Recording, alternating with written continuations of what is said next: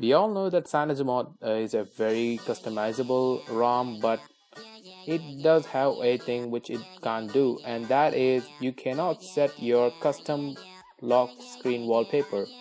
You have to put those only through the themes, and these are pre-built or which you get from Play Store. But I found an application which can be able to add your own custom wallpapers. For example, if I wanted to add this thing, I found an application called Lockscreen Changer from Google Play Store, and that is it, Lockscreen Changer CM13, and it's in beta phase, so you might see or face some bugs here and there.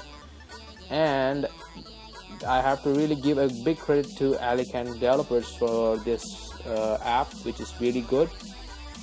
You need to have a root access for it, and it changes your lock screen wallpaper. It's compatible with CM12 and CM13 as well.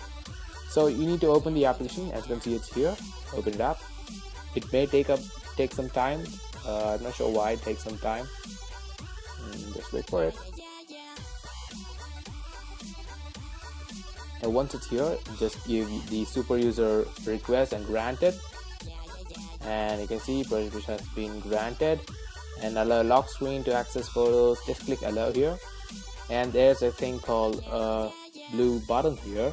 Click on that and choose your gallery. Just once here, I'm clicking here and choose whatever photo you want. For example, as I said here, this photo, I need to adjust this thing, and once I'm done with this, I have to click on this thumbs up button and click save.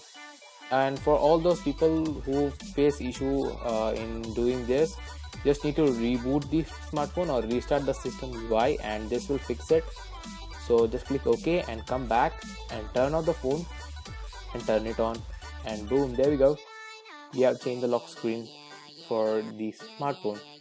Anyways guys, thanks for watching. Subscribe if you are new here. Like this video if you liked it. Share this video with your friends and family members, and hope you find this video useful. This is Mithun signing off. You guys have a great day. Bye bye now.